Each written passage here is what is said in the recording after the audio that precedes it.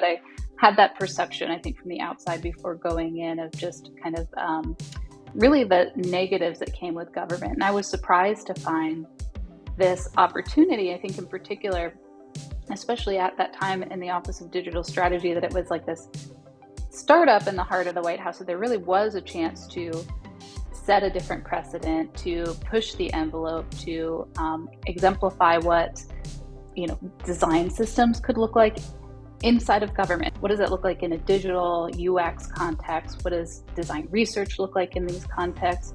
So a lot of it was really exploratory, setting policy for social media accounts that aligned with the values and our intent